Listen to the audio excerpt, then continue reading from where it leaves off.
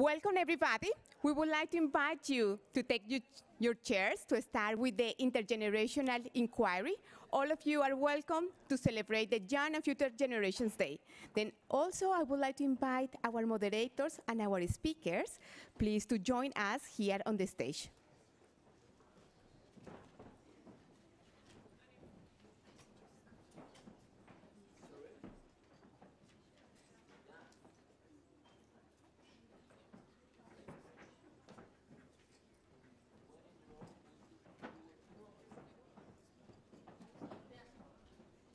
You want everyone to invite here?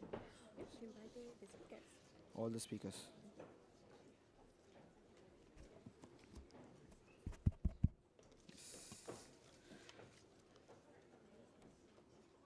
I would request everyone to take their seats, please.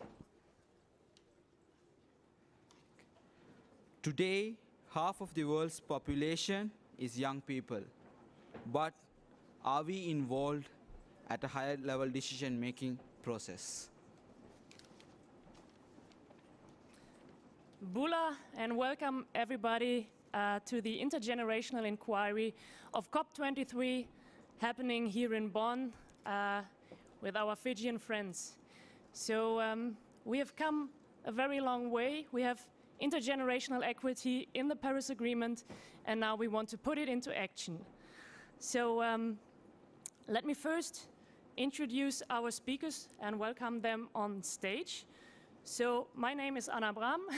I'm from the Foundation for the Rights of Future Generations.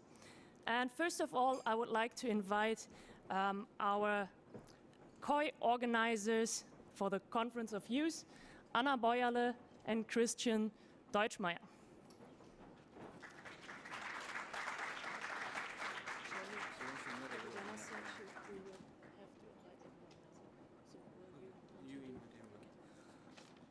So, and we have several more.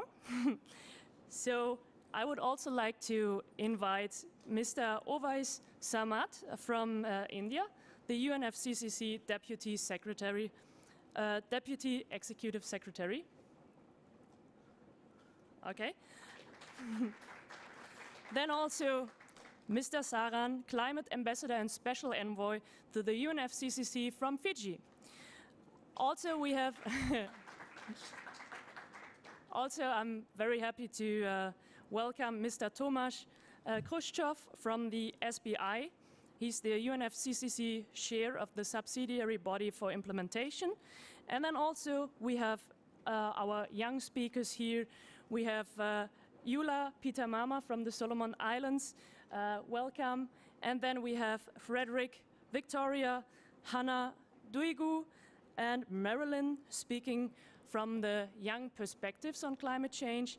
And also we would like to invite furthermore Mrs. Marlene Mudd, the ACE focal point for Sweden, and also ACE spokesperson for the European Union later on the panel.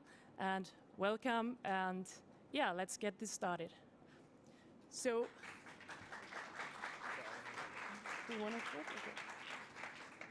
So first of all, we will have the presentation for the Conference of Youth, the 13th of its kind, COI 13, and I would like to give Anna and Christian the stage.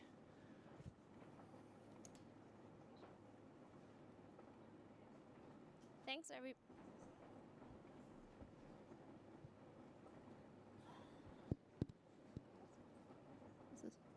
Hello, hello. Ah, yeah. Perfect. Hi, everyone. This is Christian, and I'm Anna from the COI 13 organizing team. Can I have a quick raise of hands? Who of you already knows COI 13? Ah, yeah, okay, good. Thanks. Okay, let's briefly start. The Conference of Youth 13 this year taking place in Bonn just last weekend was the largest youth gathering this year. We had the goal to empower youth to take climate action, to get young people from all over the world together to share their knowledge, to share their experiences, to learn about climate change, and to bring this also home to their communities. And last weekend we got together actually 1,300 people.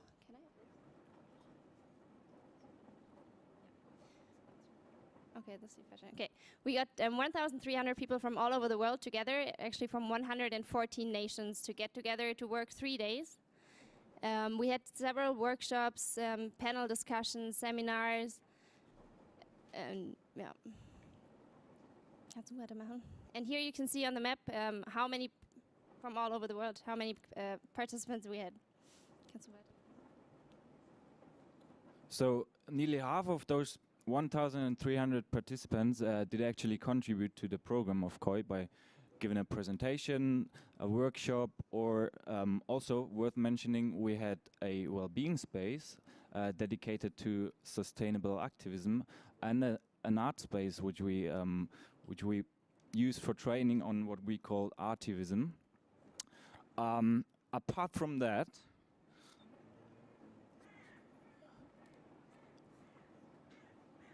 let's skip this. We had can I go back here? Yes. There's not only a conference of youth taking place in Bonn, but all over the world. As you can see here, we had regional and local conferences of youth, and they also contributed to the global conference of youth in Bonn by live streaming, sharing their ideas and concepts and projects, and some even sent their delegates. And all of this took place under the overarching slogan of Talanoa Manda, Youth Accelerating Climate Action. Sorry. So I guess Talanoa Manda is a concept which you all know by now. And we actually put this into practice already by having Talanoa sessions during KOI as well. And we raised questions on where the burning issues lie in different regions, what people actually do, what young people already do, creative solutions, and what kind of priorities they see for their leaders at COP23. Some of the outcomes I can share here are less content related, but I think equally important, and they are that we actually achieved to create what I think is meant by the Talanoa spirit, because we did achieve to deeply listen to each other, to find mutual understanding, and actually we found that we are not too far apart from each other in our opinions concerning climate justice, concerning more ambitious mitigation and adaptation measures. And that was a very nice outcome to see by coming together and doing Talanoa. So I would hope that some of this Talanoa spirit we started with KOI 13 actually will be carried over here and will influence your negotiations as well and improve the final outcome of this COP23.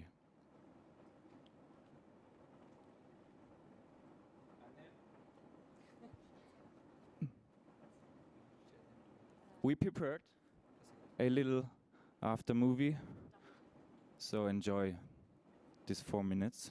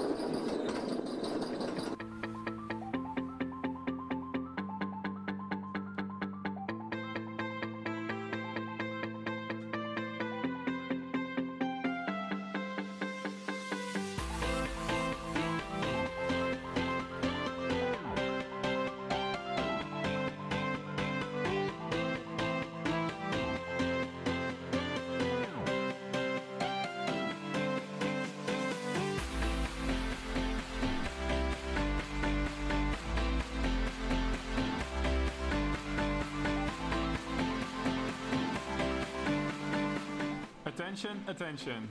Welcome to KOI 13.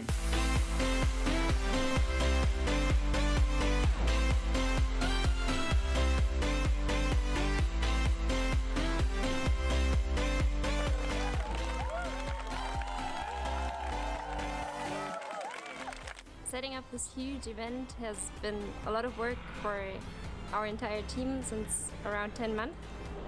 And it wouldn't have been possible without that many great people working together so closely. KOI 13 was so huge. So huge in numbers of participants and so huge in numbers of nationalities that were represented, of people that came here to share their experiences and their knowledge with other young people to accelerate climate action. At no point in time I thought that Core 13 could fail because we have such a great team.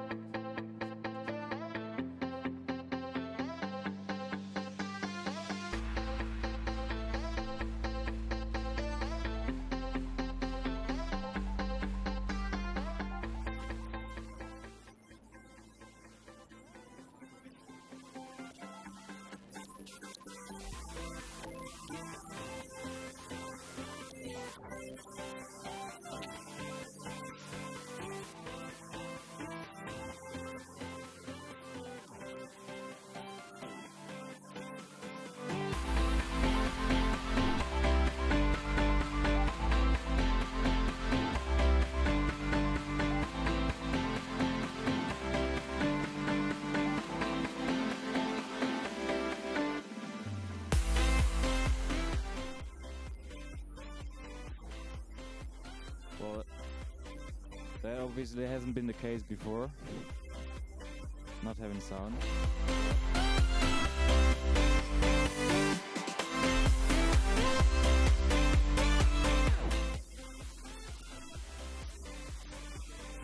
We can just enjoy the pictures.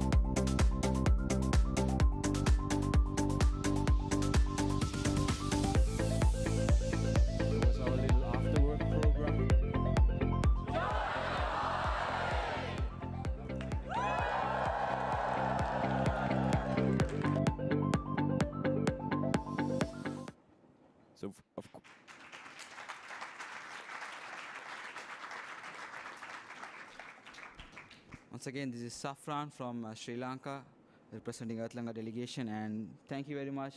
And I would like to once again give a round of huge applause for the KOI team, working for nearly 9 months online and everything. Great job, guys. So moving forward, now I would like to invite the Yugatrana Sirivatsara to speak about the Global South scholarships opportunities. It's for you.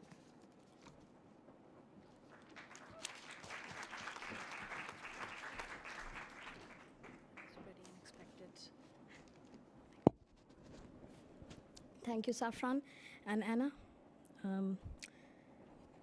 Dear Mr. Thomas, SBI Chair, Ambassador Saran, Ashwini, UNFCCC Climate Change Secretariat, members of media, my dear young friends, colleagues, ladies and gentlemen, a very, very good afternoon to all of you.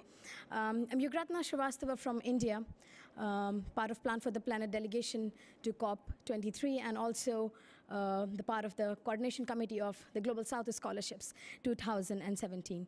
I'm not going to take much time, but just briefly explain what we have been doing this year in YOUNGO with Global South Scholarships as a project, along with my other colleagues. So you know that young people around the world are actively engaged in efforts to address climate change, participating in multitudes of initiatives at local, national, and international levels. And their strong commitment has not only gotten them to participate in UNFCCC conferences, but in 2009, young people were recognized as a constituency called as YOUNGO, which is why we all are here. And in 2011, this status to young people became the permanent status as a constituency. Although youth participation in UNFCCC processes has steadily grown, it continues to suffer widely from geographic distribution of origin of participants, and it's very disproportionate at times in terms of representation. While Global South countries continue to suffer frontline impact of climate change, participation of young people from Global South is often sporadic and limited. Such underbalanced youth participation, it kind of undermines capability or representation of young people to formally serve as a voice in the negotiations. Global South Scholarships 2017 is a project that is funded by the German government, the German Environment Ministry, and the German Development Ministry, BMUB and BMZGIZ. And this year, it has run from August to, and it's an ongoing project. And as a part of this, 30 young people from Global South were trained and brought into the negotiations.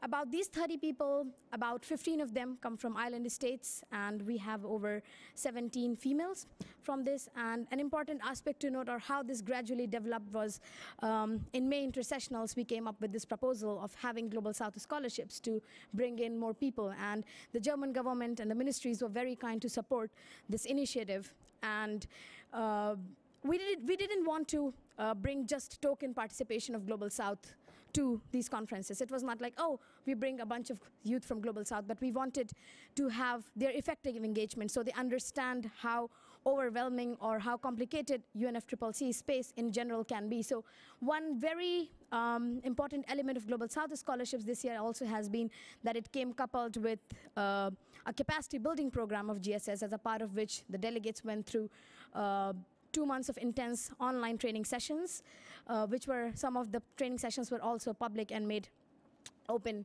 to YOUNGO. In terms of numbers, we received 3,400 applications from 140 countries of the world, and we're very thankful to the YOUNGO and the bottom lining team members who helped with the selection processes in selecting best 30 people out of this. They're all here. You can see them with the GSS badges. And with this, I mean, while we continue to engage young people in the processes, I'm very, very grateful once again to Secretariat, to the ministries for this opportunity given. And once again, on behalf of myself, Tim, who is in the audience, Julius, who is not here from KOI team, and Sagar, we would like to thank everyone, and we look forward to continuing this process of engaging more young people from Global South into UNFCCC processes and in YOUNGO as a whole. Thank you very much.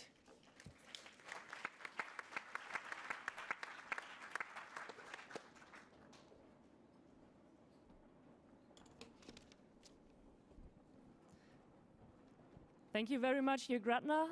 If some of you have has followed the GSS process, it was a lot of work, and I'm really thankful and grateful that you have done that. So, yeah. Vinaka Vakalevu. Next, I would like to welcome Mr. Ovais Samad. He's the UNFCCC Deputy Executive Secretary, and I'm very happy that he's here with us. So please give a big round of applause and welcome him here on stage.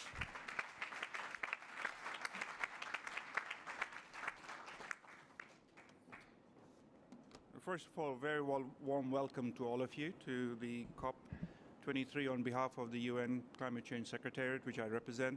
Great pleasure, great honor to see you all here. And this is a very important topic, and this is something very personally close to me. And that's why I felt it's important that I should be here to share some thoughts from my perspective on what you're doing here. And first of all, also, I'd like to thank all the organizers here. That's ACE, Connect for Climate, Youth Climate, and KOI 13, that is. And these organizations have put together this side event, extremely important.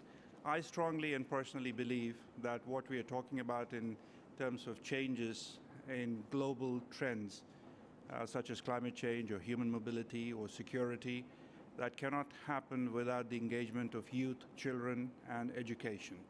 So what you're doing is extremely important. It touches the grassroots and the real people who would be responsible for our futures, collective futures. So that is extremely important. And another thing I strongly believe is if we are to make a societal change, a change that is sustainable, a change that is meaningful, that needs to happen at an early stage. No point teaching me much or others who are negotiating and who are the politicians. They have a very important job to do.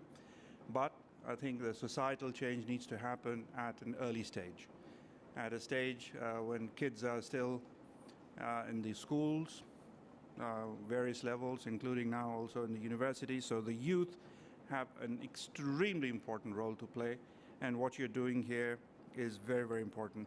And what I can also say from the Climate Change Secretariat point of view, we are there to listen to your views, to understand what your challenges are, what your perspectives are, and we'll try to bring that to the attention of the parties who are negotiating the various parts of the climate change architecture, the agreements that have been agreed upon by the world leaders. So we need to bring to their attention what the youth, the children, are saying about their own future. So that is, I feel, is our role, not only a role, but a responsibility for us to do that. And we would continue to do that. And very pleased to see many of you here and people in the panel who are knowledgeable about the changes that they want to make, what they need to do to protect our climate environment and the places that we live in all parts of the world, north, south, rich, poor, developed, developing, doesn't really matter. Climate change doesn't have any borders.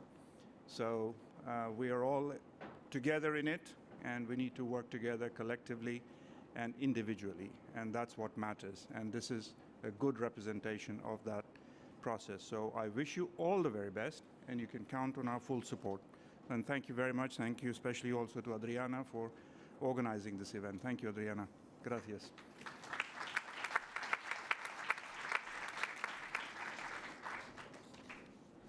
Thank you very much, Mr. Owaisi Samad, the UNFCCC Deputy Executive Secretary. And now we will have a group picture with the panelists, and I would like to invite the Deputy Executive Secretary once again to the stage. And also I would like to invite Mr. Dio Saran, Climate Ambassador and Special Envoy to UNFCCC, Bula from Fiji. And I would like to also invite Mr. Thomas Shakuza from UNFCCC, the Chair of Subsidiary Bodies for Implementation, to have a quick picture with the panelists. Please, I would like to invite everyone.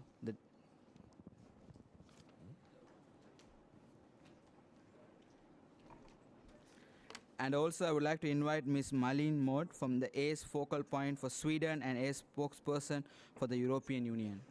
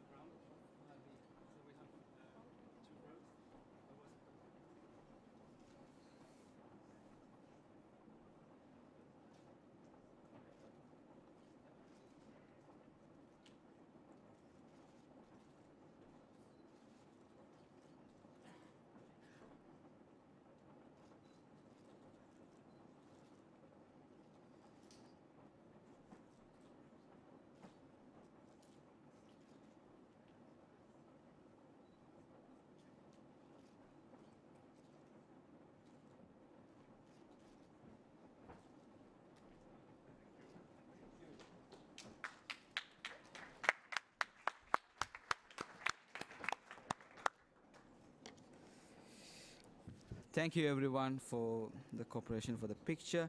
And now I would like to invite Mr. Dio Saran, the Climate Ambassador and Special Envoy to UNFCCC from Fiji. Bula, the podium is yours.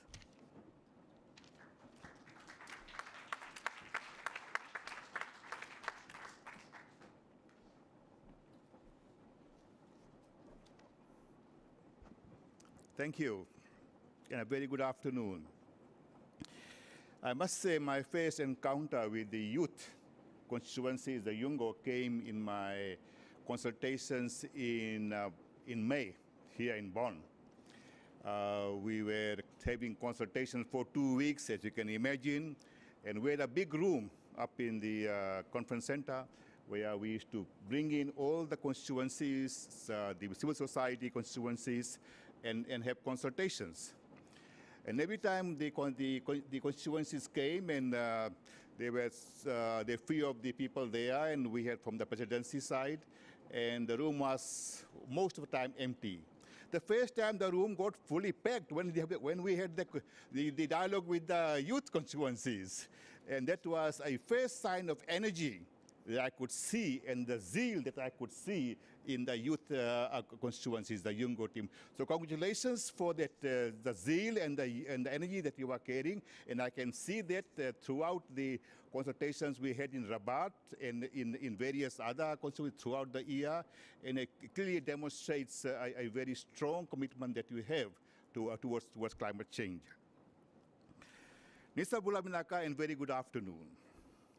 It gives me great pleasure and honor to be here today for this intergenerational inquiry. Let me start by thanking YOUNGO for your participating in this open dialogue yesterday. You made it clear that how youth are such a critical part of climate solutions today and also in the future. This was the first ever dialogue of such a nature between parties and non-parties, stakeholders, and we hope that the youth continue to be part of such a dialogue in future COPs. It was a huge success, and we are very proud of delivering this at this COP, the first ever open dialogue between parties and non-parties. I would like to acknowledge the presence of youth from the Pacific who have made it here from all the way, halfway around the world. This is a big achievement, and we are encouraged that youth from the Pacific and all parts of the world are ensuring that your voices are part of the global climate discourse. As it is, you will live with the impacts of climate change unfold in the future. Dear friends, the presidency is aware of what the youth wants in particular. We understand your concerns on the importance of education, on public awareness, in ensuring that the Paris Agreement actually works. At COP23, as COP23 presidents, we place great focus on education and how the 6 elements need to translate themselves into funded work programs. This is where the missing link often is. And this is a challenge, but not when we tap into the others' energy to act.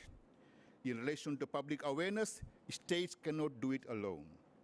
Hence, we are calling for a grand coalition which recognizing the important role of youths, civil societies, private sector, and states working together to accelerate climate action and enhance the ambition of the Paris Agreement.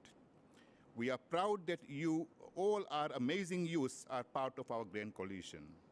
The world needs leadership on climate change, and it is encouraging to see young people stepping up to this challenge. The Paris Agreement implementation will need your energy, commitment, passion, and drive to make the world a better and cleaner and safer place. As my Honorable Prime Minister Josiah Vorenge Bainimarama said, and I quote, "The generations, old and young, need to come together to tackle this crisis. We need to learn from young people like you how to take advantage of new technology. We need you to demand changes to the way we do things. And I must emphasize, we need you to demand changes the way we do things. in politics, in business, and in running of our daily lives and in our societies. With this, I look forward for your constructive engagement of YOUNGO over the next days, and we count on your support to helping us to make this COP a grand success. Winaka Wekalevu, and thank you.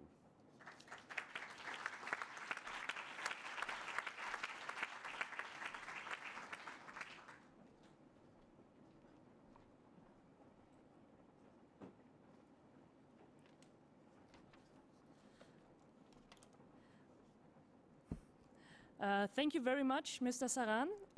And now I would like to welcome Mr. Tomasz Khrushchev from the SBI. He's the UNFCCC chair of the subsidiary body for implementation.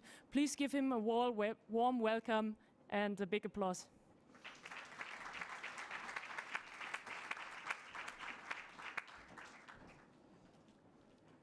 Thank you very much, dear colleagues, dear delegates. It's real pleasure and honor to participate in this intergenerational inquiry during the Young and Future Generations Day at COP23. This is the day to celebrate your leadership. This is a day to celebrate innovative solutions to tackle climate change. As the chair of SBI, I've seen active participation of you and your colleagues in this intergovernmental process since at least 5 or 6 years ago. And I must say that, for instance, adoption of the Doha Work Programme on Article 6 of the Convention wouldn't be possible if the number of young delegates pushed those more traditional to work in a less standard way. It is thanks to you that we were able to agree in Doha, and it's thanks to you that this program eventually evolved into the Action for Climate Empowerment. I am also aware that you are very deeply involved in implementing multiple climate projects at the local, national level, on the regional level, and also on international level. And your energy and commitment is needed for the transformational change towards a low emission and climate resilient, climate neutral development. This transformation includes changing values and behaviors. This transformation includes public participation in climate change decision making, and in particular actions on local level where your predecessors, who are sometimes might be in power, need an injection of your energy and your enthusiasm. Climate action must include fostering access to information, must include empowering of all generations, and your generation in particular, and soon your children's generation, raising awareness, education, and implementing practical solutions. Dear colleagues, dear young delegates, with the adoption of Paris Agreement, we must now speed up and scale up our actions at all levels. And as you know, the next year's COP24, will take place in December in Poland, in my country. And I'd like to welcome you all to Poland, and I would like to invite you all to Poland. And we are very much looking forward to working with the constituency of young people. And we don't need just your voices in this process. We most of all need your energy. We most of all need your willingness to actively address climate challenges. And finally, I would like to encourage you to continue working, especially to return to your countries and establish partnerships with your governments, with your local governments, with the organizations of business, trade unions, to raise the awareness and enhance implementations of your national agendas. Because you are the leaders and you are the champions of tomorrow. Thank you very much.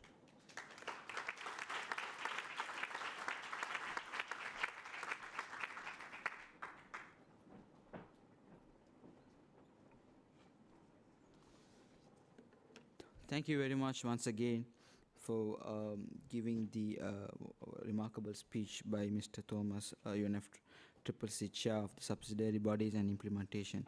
Okay, so now we have great young people, inspirational stories of change, youth implementing climate action worldwide. So I would like to firstly invite Ms. Lua Pitama from the Solomon Islands. She's from the fisheries officer from the Choisi province in the Solomon Islands. Is it working? Hello, everyone. Great. First of all, I would like to thank you, organizers, for making this time available for me to give my stories, and also to the distinguished guests who are here with us this afternoon. Thank you so much for your time. I'm Yula Pitamama from Solomon Islands, and I'm here for this COE and also including this scope as a youth representative of our country. We call our project Pacific Voices in Unison. We're here to share our stories, and we are youth coming from different countries in Pacific Islands, and we're here to share our stories. And I would like to share my stories about climate change, personally for myself, and how we respond to it, especially for my work. I used to work with Red Cross before. That was 2 years ago. And we are doing the work on the community, especially on the preparedness for disaster. And one of the common disasters that we face in my country, especially Solomon Island, including all the Pacific Islands, is tropical cyclone. And what we did is that we go to schools and communities and helping them to prepare on what they're supposed to do during those times. What they're supposed to do, like, for example, when it's heavy rainfall, they have to stay in the house which is strong enough for them, not just roaming around. That's what we told the students in the schools, and also even in the communities too. So that's what we do on awareness on how we did with the schools and the communities. And from that, we believe that when the cyclones happen, they will know what they do. One important thing that we as a Pacific Islanders always forget about is our emergency kit, preparing there. So we always encourage them, make sure we prepare something there so that in case of disaster, especially when cyclone comes, they will have some water there to drink, some food there to eat during that time of disaster. Especially, I'm talking about cyclone, tropical cyclone, which is one of the disaster that really related to climate change. And also, for now, I'm working as a fishery officer in my province for the government of Solomon Island. And in related to climate change, I'm working now with the community, and we are like encouraging the community to do the work. Especially, we know that coral bleaching is one of the main effects of climate change due to the temperature, due to the increase of temperature.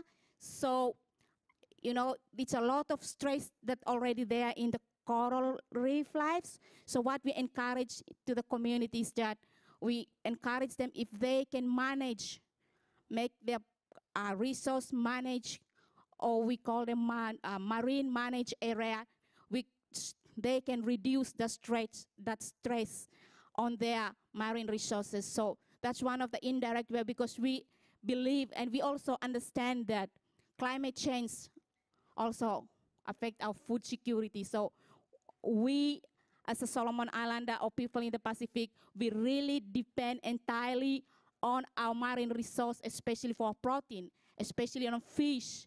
We need that from our sea. So that's what I'm doing now with my country, especially on my work as a ground or as a provincial officer right in my province. I'm there helping the community, trying to make them recognizing the resource that they have, keeping them so that when even we all know, as I already mentioned, that coral bleaching is one of the things, and we also helping to sustain the life of our marine life so that it will still tomorrow we will still have fish to eat to help us. So yeah, thank you. Thank you very much, and I would like to thank you very much, Ms. Luha Pitamama. So next up is Mr. Frederick Umar from YOUNGO. It's over to you. Good afternoon. So basically, I'll start by saying young people have always been considered to be consumers most of the time. Most of the time, we sit on the dining table without much concern on where the food is coming from, for example. However, over time, we've realized that we are getting a lot of food poisoning. And why am I saying this? That for a very long time, young people have been doing a lot of projects and programs within their individual countries, but then that is just to adapt to a problem that is not being solved at all. So therefore, what are we doing? We are basically creating an institution out of a problem we are supposed to solve. So what have we been doing, for example, in Kenya? As the youth, we've been working hard to bring young people to the realization that our generation or our future is at stake here. The adult cohort are taking risks with our with the climate and with our future. So therefore, how do we get on board? So we've been trying to align the projects and initiatives of young people within the climate response strategies within our individual countries. My organization is Pan-African, the African Youth Initiative on Climate Change. And that, therefore, we've used to basically create platforms at the continental level, which we call the African Youth Conference on Climate Change, which has really also brought together projects across Africa in terms of how young people are trying to adapt and build their own resilience. Because for us in Africa, this is about survival. It's not about anything else. It's about our life. It's about our heritage. It's about that cultural fabric and social fabric that we have in the African continent. And we are quickly losing that because the global north are behaving like they want to mitigate anything, but then exporting some of their dirty industries to Africa, displacing people from their homes, losing that key heritage that we have as a young generation. So therefore, what is the point? If you look at the irony that exists, for example, in climate change, last year we were in Marrakesh, and we were closer to a renewable energy plant that people were going to visit. This year, the COP23 is hosted by Fiji, a Pacific island that is under threat. And we are in Germany, in Bonn, close to one of the biggest pits of coal. And then we consume secondary information, and we are told the Europe or European Union is doing a lot about climate change. So I'm left as a young person to wonder, are we institutionalizing climate change as a business empire, or are we interested in solving it as a problem? Because next year we will be in Poland again. The other year we will be in another country. What are we doing as the generation that exists now? Because you borrowed the climate from us. And the worst you can do is to give it back to us the way you found it. Because we expect more. So it's something you borrowed from us, the young generation, and we are not going to have a generation if everything will be messed up at the end of the day. So I think it's very key, and I want to thank organizations like the YMCA Global, Forum Norway, and other organizations that are working so hard to bring young people to get primary information and knowledge and be able to understand that we risk being in this cycle for as long as possible to keep business people in business. Thank you.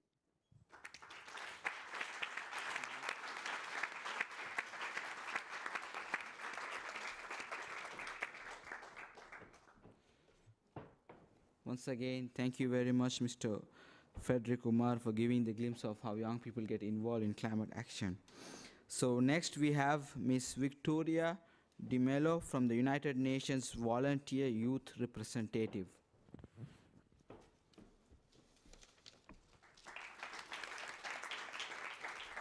Good afternoon, everyone. Respected panel members, respected audience.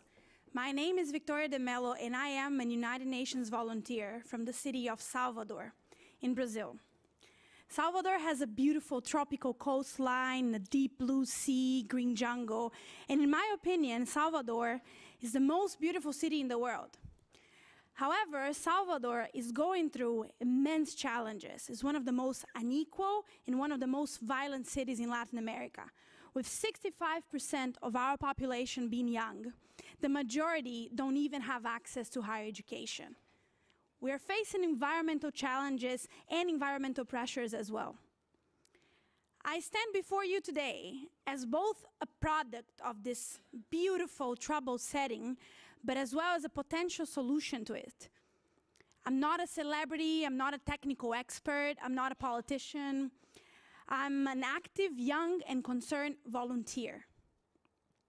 Today in the world, there are over 1.2 billion people between the ages of 15 and 24. And as we've heard, we are aware of the risks of climate change. And of course we have our entire futures to lose. My volunteering journey took me to the United Nations Environmental Program in Kenya and to my current assignment with UNDP in Bangkok. Then I was together, not only alone.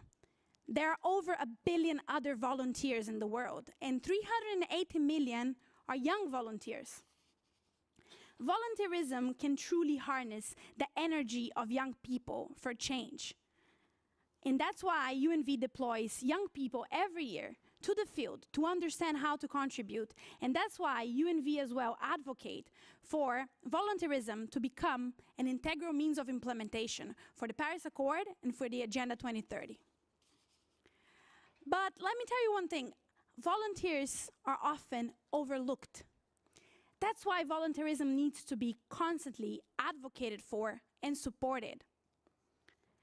It's important as well to measure and evaluate the impact that volunteerism can have. And a great example for that is the UN's flagship publication, the State of World Volunteerism Report. And the next one will be released in 2018, but you'll be allowed to see a sneak peek now.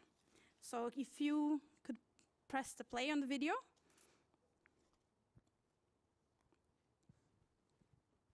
No. All right. Yes, thank you.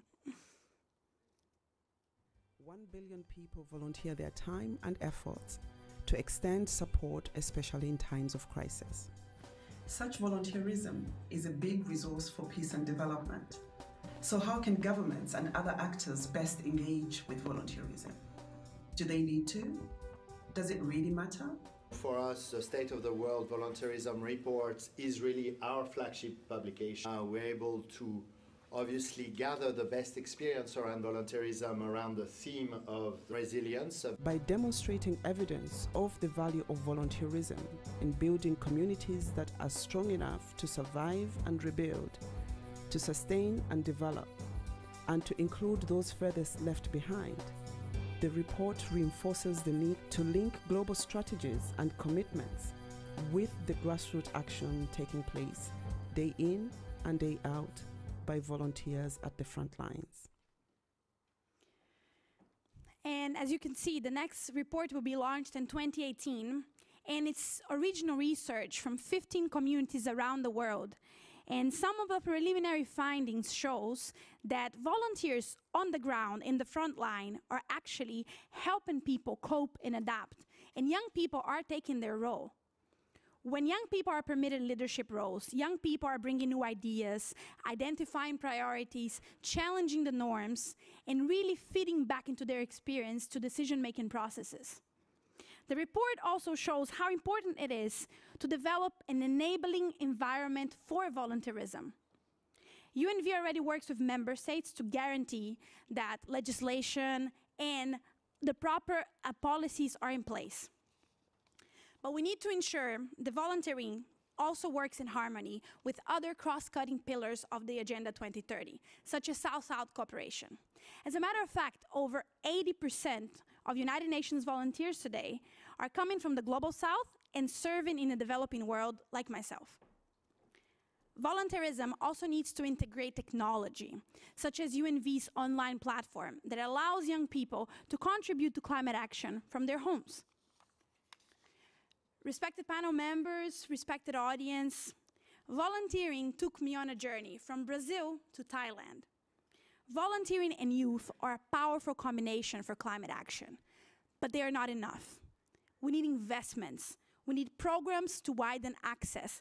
We need innovations to support young people and the actions of ordinary young people to contribute to sustainable development.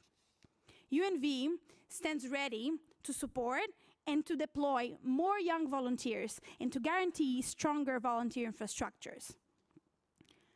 Youth volunteerism help climate action go further, faster, and together for peaceful, resilient communities and empowered youth. Thank you.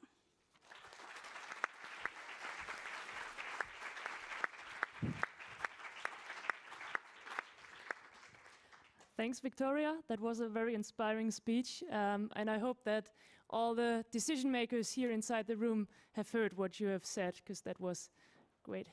Thank you. So now I would like to give at first the stage to Ms. Hannah Pintusava. She is from the UN Habitat Climate Change Photo Competition. We will first show the video, and then she will give her speech. Please give a round of applause.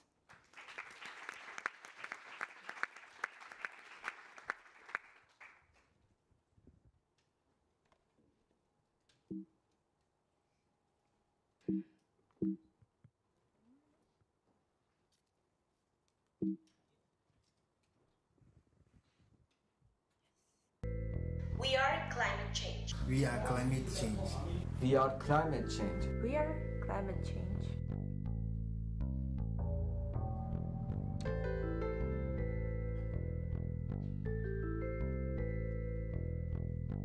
By participating in this competition, I intended to raise some awareness regarding the role of every one of us in making our cities resilient to climate change.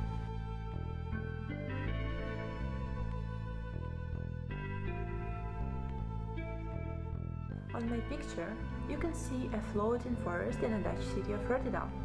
There are 20 trees calling attention to art, innovation, and sustainability. Next to it, you would see a house, a floating pavilion, and a recycled park. And all of them are floating in the water. My picture focuses on engaging young people in tree growing as part of our My Climate Smart School program, which is to enhance our forest landscape towards carbon sequestration. The picture describes a typical German environment in which bicycles are part of a daily lifestyle for everyone. The picture describes how bicycling plays an important part in the reduction of carbon emissions around the world. My photo presents an Iranian citizen uses a climate-friendly transport. Omid installed solar panel on top of his wheelchair to provide sustainable power.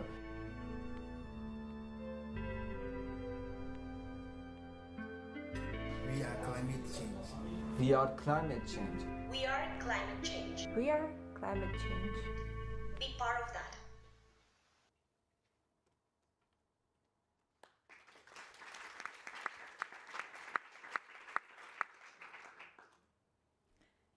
When was the last time you saw a young person with a smartphone in their hands?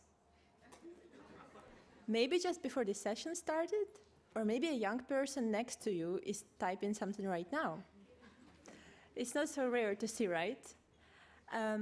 Most smartphones today have a high-resolution camera and internet access. So that allows anyone to make a picture and post it online in just a second. And isn't it great? Having these two tools, photography and internet, allows anyone to raise awareness of important issues such as climate change and advocate an action.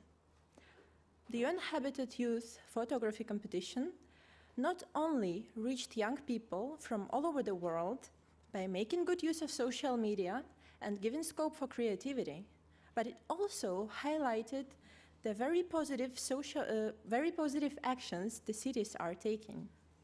And while capturing solutions to climate change in their cities, young people like me are able not only to explore our city climate change solutions, but also to share them online. Cities from all over the world were represented in the UN Habitat Youth Photo Competition. Renewable energy, tree planting, solar lighting, recycling, clean cooking, solar-powered wheelchair, youth education, solar irrigation pump, sustainable mobility, clean transit, waste separation, cycling, floating structures. These are all the diverse climate change solutions that were represented in the top 24 winners of the competition. And you can explore many more online if you follow the hashtag #WeAreClimateChange. And I would especially like to address young women who are underrepresented in photography and photojournalism and encourage you to share your creative climate change solutions. And photography is a very powerful way to communicate issue or phenomena. As my favorite photographer, brilliant Elliot Erwitt said, the whole point of taking pictures is so that you don't have to explain things with words.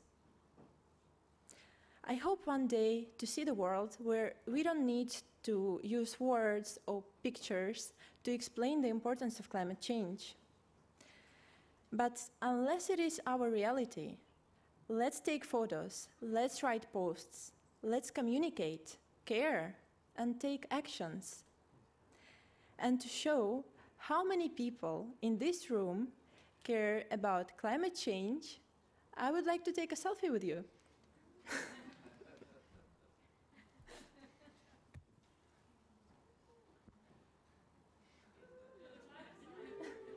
And of course with the young people.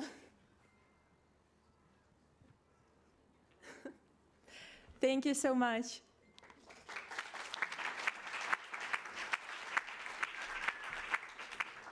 Thank you, Hannah. And I would like to see the selfies for myself, okay? Okay, so next one, we have Mrs. Diogo Ogua, and she is Youth Ambassador of the German Youth Dialogue, Our Climate, Our Future, that just recently took place, and I'm very curious of what she has to say. So please give a big round of applause to her.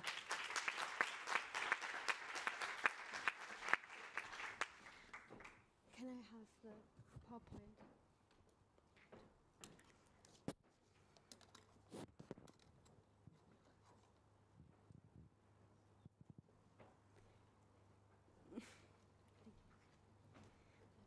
This one? Press one. Okay, and then the next slide. Okay, thank you.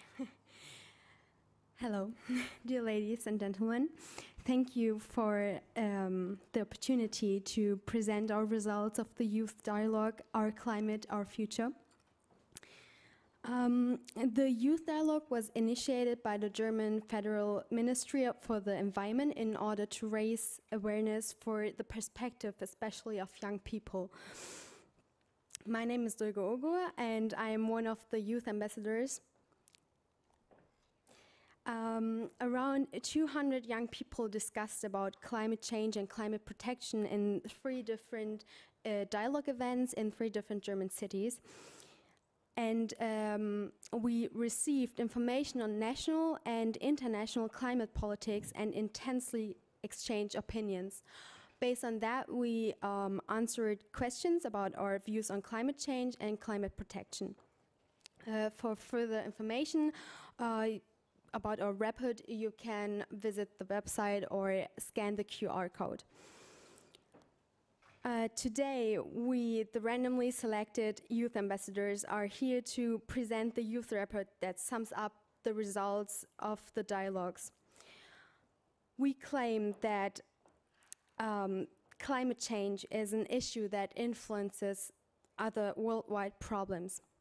Acting against climate change undoubtedly implies acting against global problems such as hunger and poverty.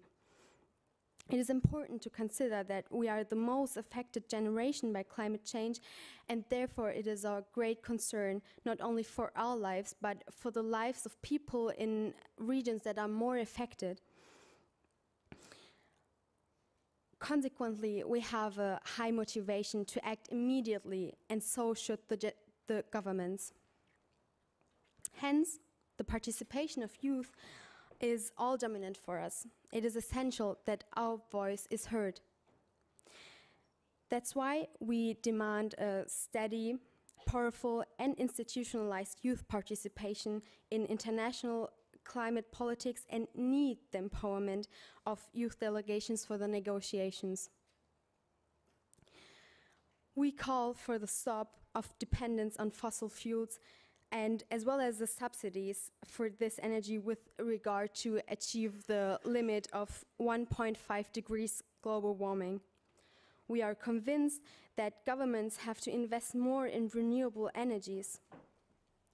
One should emphasize that we find it especially difficult to be climate friendly when it comes to vacation, travel, and of course, electronic devices. The lack of practical alternatives in the age of digitalization and globalization is, for us, the main reason for this difficulty. Concerning this aspect, we demand the expansion of affordable, climate-friendly public transport. Lastly, we advocate a further funded environment education. We suggest a playful introduction for children in sustainability, as well as international cooperation in order to implement the recommendation. We believe that climate protection is an opportunity to improve the quality of life. It is something that cannot be delayed anymore. It is an urgency. So stop talking, start acting. Thank you for your attention.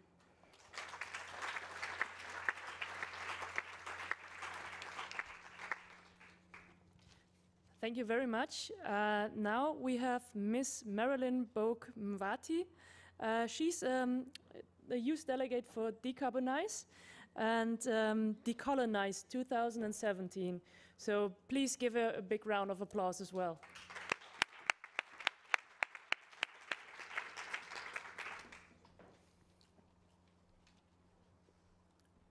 Good afternoon, everyone. I'm Marlon Mwita I'm 16 and I'm from Nairobi, Kenya. So I realized that you all smiled once I said that I'm 16, and I bet you're all wondering why I'm 16 and I'm here, because most of the time when we mention youth, we mean those above 18. And the reason why is because, of course, I'm here to talk about climate change, but Taking It Global Education decided to look at the problem differently this time. They partnered with 17 countries and over 2,000 students under the age of 18 to collaborate using various social media tools such as WhatsApp, Google Drives, and the Taking Global Education main website in order for us to communicate and compile our ideas for a project called Decarbonize, Decolonize.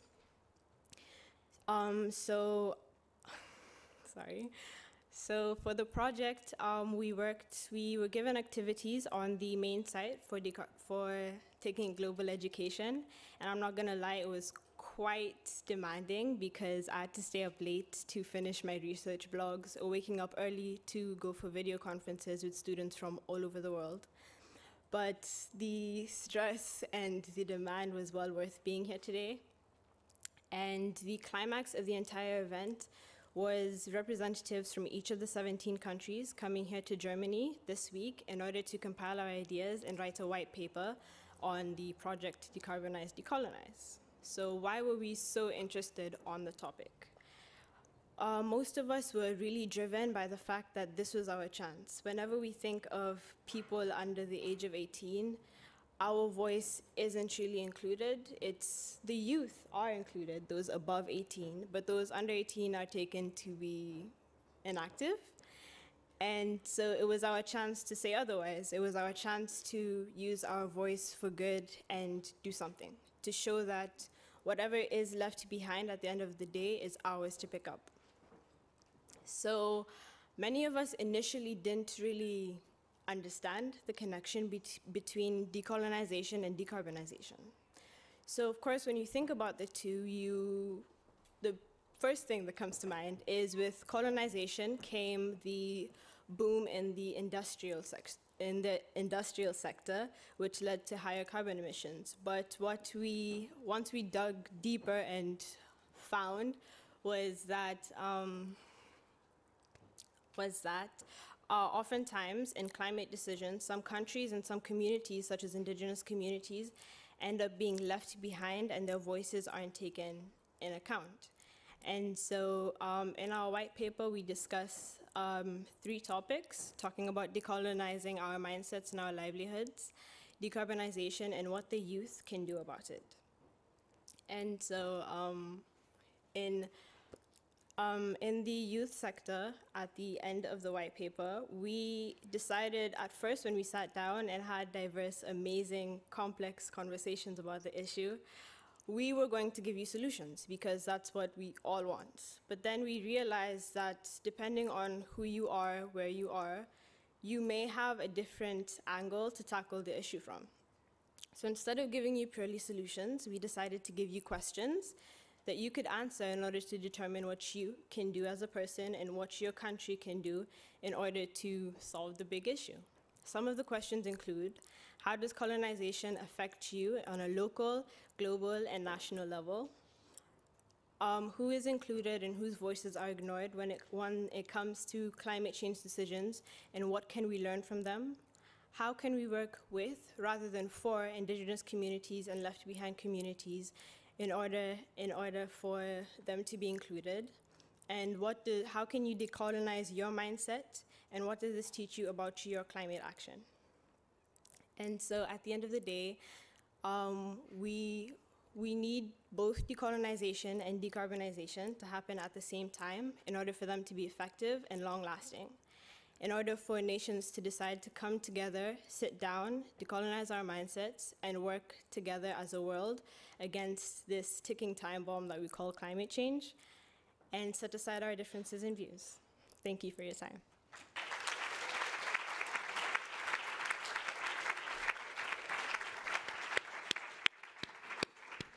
Thank you very much, Marlene, and thank you for bringing this to the attention. We have 16 years old now at COP23, and this is to, yeah.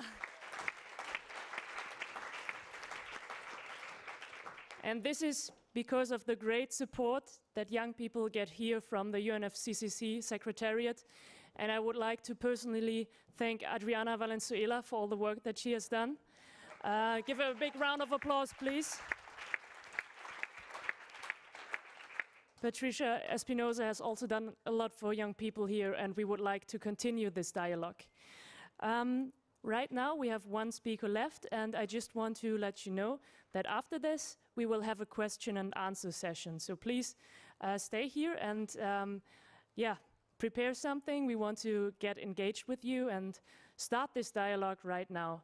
And now I would like to welcome Mrs. Malin Moth. She's the ACE national focal point for Sweden and also ACE spokesperson for the European Union. And I would really like to welcome you on stage right here with a big round of applause.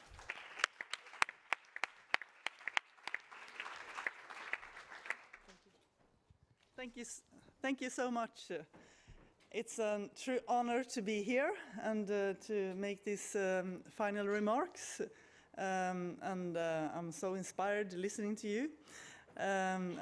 We'll continue taking that energy back into the negotiations. And thank you also for inviting me on behalf of Sweden and also for EU to take these final notes. Young youth empowerment is key for effective climate policy. Awareness and also participation is key. And education is so crucial. It's important.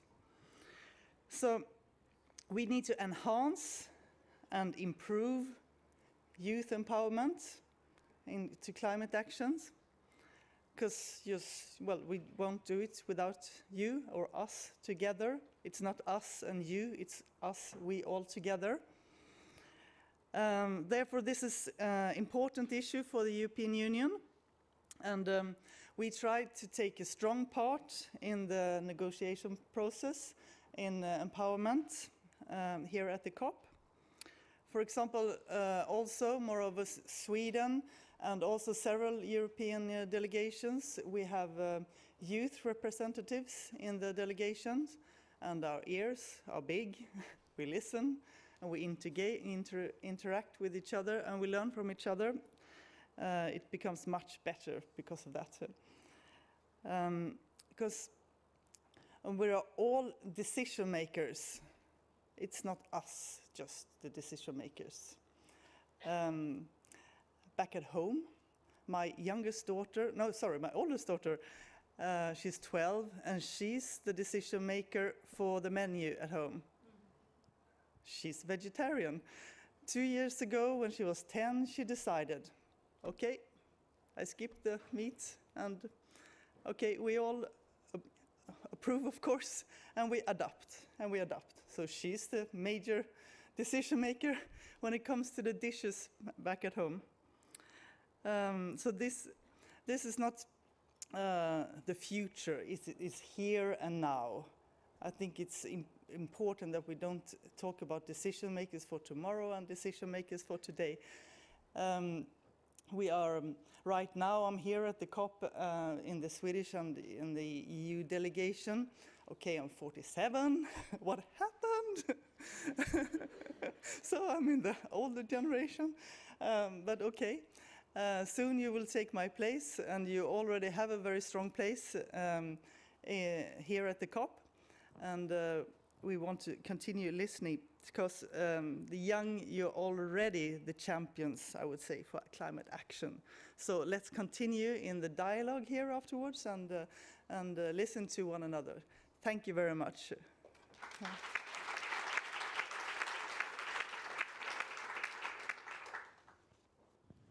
So, how does this work? Shall I sit down? Yeah, or should I stand? No, you can stand. You sit here. No, it's going to be questions for everyone. Yeah, So you can sit. Thank you very much, Ms. Malin Mott, for the closing remarks. Now I open the door for questions, and we have 2 mics running up. So yeah, please go ahead. There's one from here. I'll take 3 questions, and then I will put to the panel. Yes.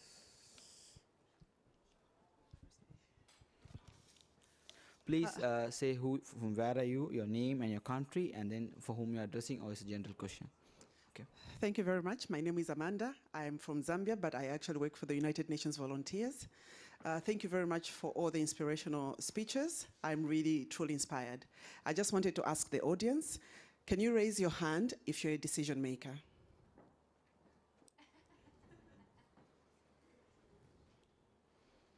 Okay.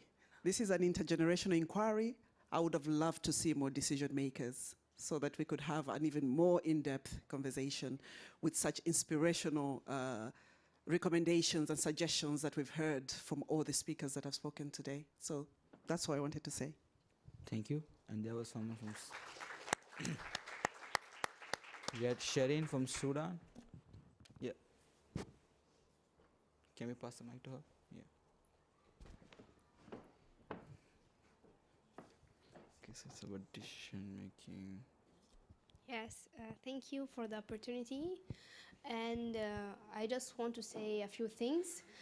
First of all, I want to stress on what my colleagues here from Africa and from the island said before. For us, it's not just capacity building or training or just trying to do new things or just jobs. Climate change changes our lives if we had one in the future. Climate change really affects us, our countries, our people in the land. It's really affect our future. I'm not sure, am I going to be 47 years old to have a 12 years old daughter or not with this. We already have 50 degrees centigrade in Sudan. 50, 52, 53, it's normal situation. Our rainfall decreased from 300 millimeter for range of falling to 100, and that affects our food security, it affects our economy, it affects the livelihoods, because we are developing country. In fact, we are the one of the least developing countries.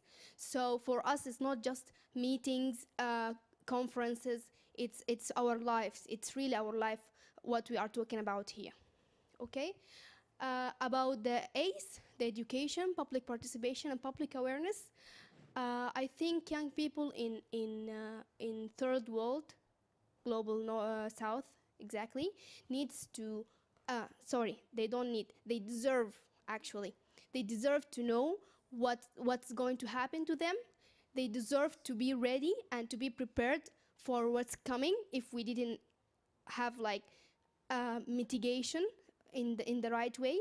Science, the IPCC report said that we are moving to 3.4% in increase in degrees. We are searching, us as Africans, we are looking, our ambition is for 1.5, and by these numbers, even the indices, we are reaching 3.4, sorry. So this is not going to be satisfying for us. This is not something to give away, because actually we are talking about several generations, we are talking about several countries, we are talking about millions of people, and if you are talking about next and future generation, then we have to consider the youth, including in the capacity building, the public awareness, and the public participation. And if it's public, then why we have to just put the governments there, or just to put the NGOs there, observers, and so. If it's really public, then we need to make it public. And education is a key issue for us also, because we depend on the kids. We depend on the kids for the future. Thank you. Thank you very much. Okay, we can take one more and then we can go to the panel. I would request everyone to make it quick and short and sweet, that we can answer the question quickly.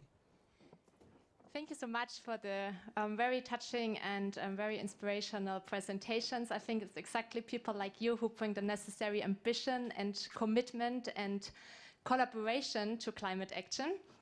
My name is Nadine, and I'm colleagues with Victoria, as we both support UNV.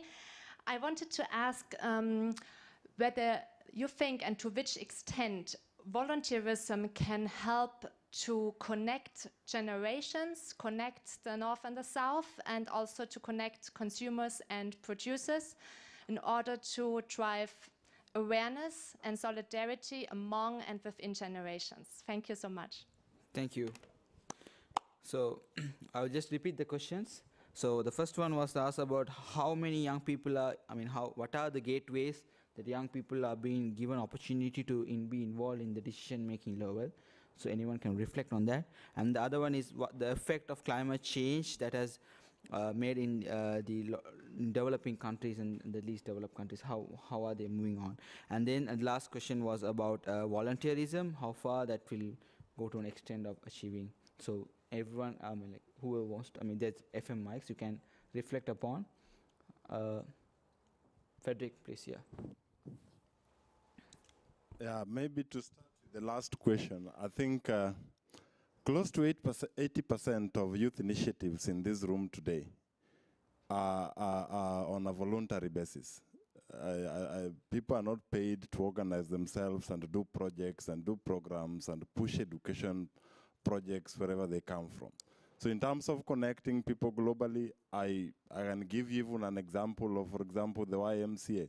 It connects people from the global south and the global north, creating a common platform to basically push climate change response, and always making sure that in every COP to basically get the primary information and not the secondary information we get from news that is always wrong on how countries are really green. And then when you go to those countries, you don't really see that green perspective, for example. So I think that is very key. In terms of Global South and capacity, I think I could give you two examples. Now in Kenya, the Maasai youth are watching as their parents lose their cattle and livestock and are forced to sell their livestock at $5 just not to end up with dead cows and nothing. Another example is in the northern part of Kenya, we have Pokots. For you to get married, you have to fill a whole shed of UN laws with cows. And then you have drought killing almost all the herds of cattle around. So you are completely disrupting a social setting of a community because of climate change. And that is why we are saying, for those from the Pacific Islands, for those from Africa, it's beyond the talk. It's about survival. It's food, people going hungry for weeks, trekking, looking for pasture and water. So it's about life and death for us, because we even lack that capacity to adapt. And the worst bit of it is, as you try to adapt, those who are responsible are emitting more. So I think that is the worst bit of it for us, and we hope that we will stop coming to COPs to talk, and that for once we will have a legal document and a proper program and rules of engagement for us to solve the problems one and for all. So I think, thank you. Thank you.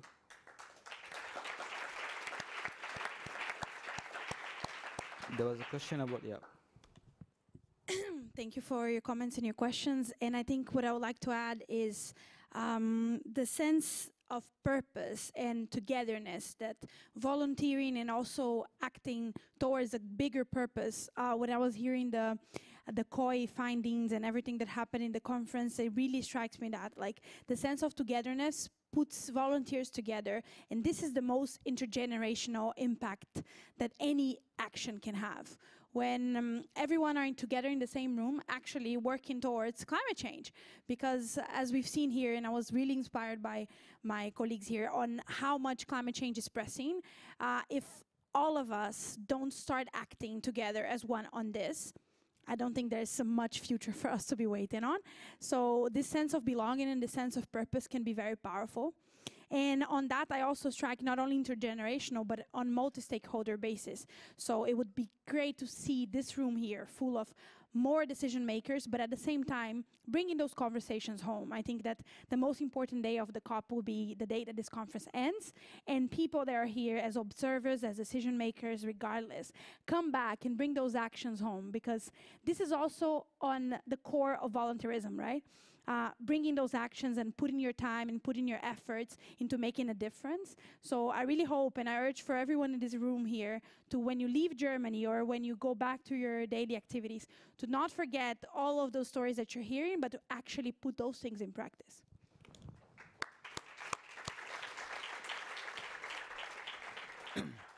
Well, maybe I can add and give a like a very good example of how this common ground actually can play out. So one of our most powerful Talanoa sessions, which we just had yesterday, was when we were sitting all together on the ground and talking about the question why everyone was actually here.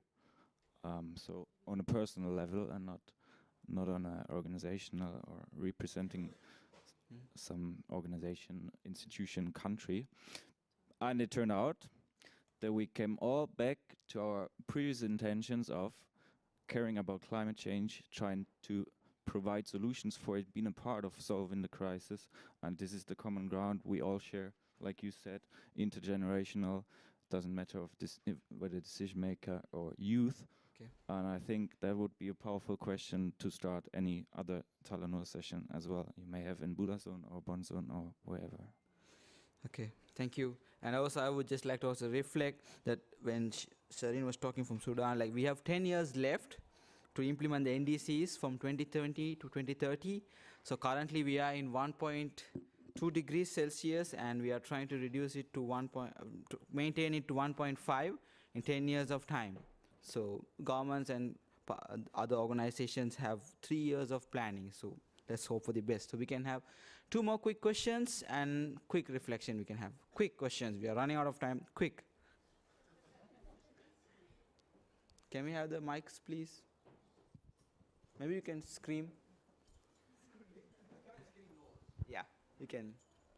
Actually, it's an intervention, not such a question. I'm Dr. Walid Sadiq, co-chair of the Sustainable Development Commission in the United Nations. This room is full of decision makers. We shouldn't base our decisions for the governments and organizations. Everybody from you can take a decision.